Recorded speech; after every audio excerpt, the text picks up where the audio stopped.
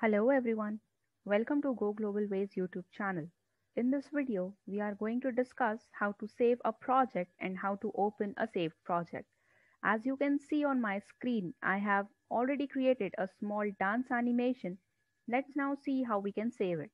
We'll go to File and we'll find the option of Save As.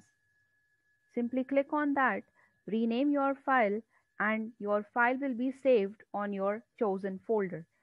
Like in my case, I am changing the name to dance animation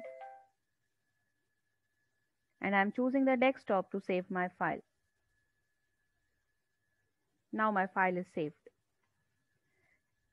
Now I'm going to File and starting a new project. Now let's say I want to open that saved file again. I'll go to File, I'll click on Open from computer. As it is saved on my system, I'll choose desktop. Here is my dance animation. I'll click on Open. So here the project is on my screen.